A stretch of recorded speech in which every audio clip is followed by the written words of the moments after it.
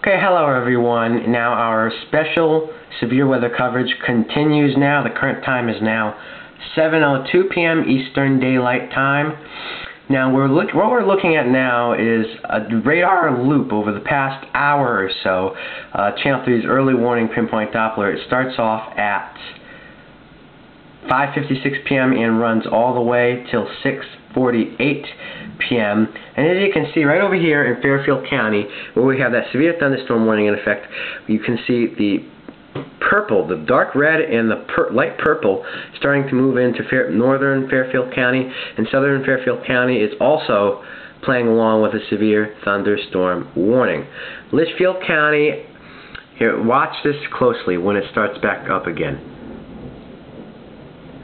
It started off with a purple cell over there, and it was this part of New York over here, eastern New York, northeastern New York, was placed under a tornado warning not too long ago, and that has been dropped just a little while ago, and now Litchfield County is under a severe thunderstorm warning, but not a tornado warning.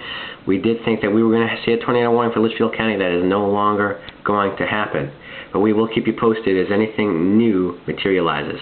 For now, I'm Chief Meteorologist and Matt's Weather Matt.